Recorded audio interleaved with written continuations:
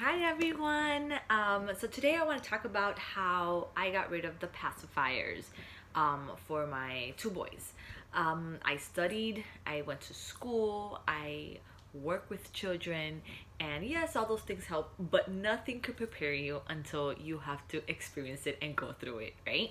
So I figured, why not come on here and share what I did and what worked for me and for my boys, and then hopefully it works for you guys. So this is the pacifier that I actually used with my second one, not with my first one.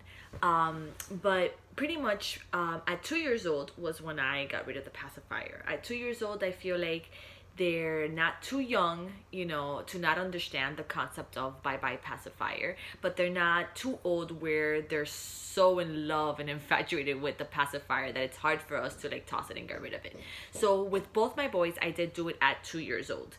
I just feel like at 2 they're running around, they're outside, they're always on the floor, the pacifier is always falling, so it's harder for me to clean it, and it's faster for them to pick it up and put it in their mouth. So I definitely want to get rid of it when they were like around 2 years old. So with both my boys, I kind of did a combination of like weaning it off with also cutting it off cold turkey.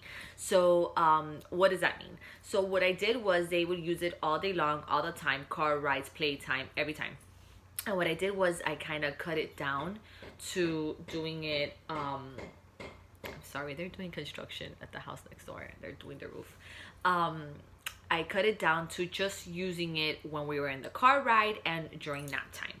And then after that, just nap time, not even the car ride. Unless they were going to fall asleep, it was a long car ride or something like that. Which went very well. Every time they would ask me for it during the day, I would say, you know, it's only to take a nap. It's only, the pacifier is only when you're going to take a nap. And then they got used to that. And then eventually I did it cold turkey. And so at 2, I feel like they kind of understand. If you talk to them, they understand what you're saying, but not enough to be like, well, just go buy me another one, mom, right? So what I did was I told them a story with my first one, and it also depends on the kid, you know, it also depends on your child, and you know your child best. And my firstborn, he's very independent, and he was all about I want to be the older brother. I was already pregnant with my second one, so he was like, I'm a big boy, and he wanted to be bigger. So I told him, listen, you know, you're a big boy already, and big boys don't use pacifiers anymore. You know, they're dirty, and we have to, you know, the pacifier, we have to leave it for your younger brother. And so on his own, he went and he threw it away in the garbage. And so I went with him and I said, let's throw it away. You know, it's dirty. You're a big boy. And of course, when he threw it away, I praised him for it. I was like, whoa, good job. He's a big boy. You know, I reinforced it. I reinforced the behavior like crazy. I would call people, I would tell people, do you know that, you know, Liam is no longer using the pacifier? And then they would praise him. Of course, after a day of not using the pacifier, I would tell him, I told him, if you don't use the pacifier for a day, I'm going to buy you something. And then the next day, of course, something little, I bought him something, and we kept talking about how big he was, what a big boy. He never cried for the pacifier. He never even asked for the pacifier. With my second one, we weaned it down the same way, only for bedtime. And then when it was bedtime again, he's not so much as independent as my first one. Of course, he's the second one, so he's like a little babyer. But he did understand the concept that the pacifier was lost. So we were like, where's the pacifier? The pacifier's lost. And we had mom, me, dad, the big older brother. Everybody was looking for the pacifier under the chairs, under the couch, you know, in the playroom. And we're like, where is it? Oh my goodness, it got lost. It must have gotten lost in the daycare, like where, you know, in the school, in Liam's older school, in the preschool.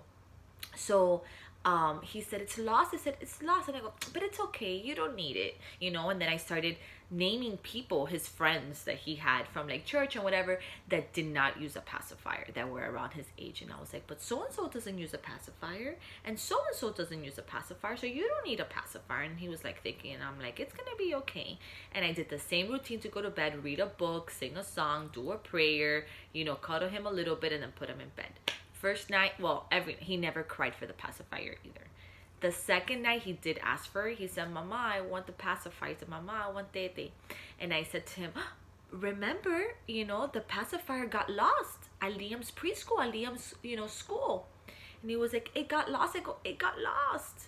And then again, just reinforce the behavior. And I put him back to bed. And then I was like, when he woke up in the morning, I reinforced him. I was like, Papa, you slept the entire night without your pacifier. And then after that, I slowly stopped talking about it. I didn't reinforce it as much. And there you go. And that's what I did with both my kids. None of them ever cried for it. As much as I studied and I worked with kids and I have a degree in it, I feel like, your experience and knowing your child the best and what works for them the best is the way to go. I think 2 years old is a really good age where they kind of understand what you're saying, but not enough for you to be like, for them to be like, whoa, just get me another one, I still want it right now, or to have a tantrum when they're 3 or 4 because they're older and they're like, just get me another one. So I feel like it's a really good age, and they're not too young where they're just crying and can't tell you and express what they're feeling, and I need the pacifier. So it's kind of like I think like a good age. And then I guess the way that you do it also depends upon your child. Let me know if you guys introduced the pacifier. I feel like I had to. I was, breastfeeding, and when you're breastfeeding, they're always breastfeeding, they're always feeding. And so I feel like the pacifier it was a good way for me to give it to them so they could, hold off a little bit between feedings. And so I definitely introduced it a couple of days after they were already used to, being on my breast.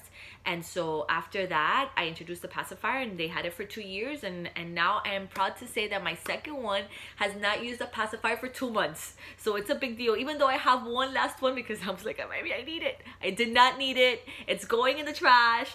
You guys could do it too. Let me know if you like this video. Subscribe. I might do other videos of things that I've done with my kids, what has worked, what hasn't worked. And then share with me what you did, what you think worked for you as well. I think that we should all help each other and I don't know, figure this mommy thing out. Thank you.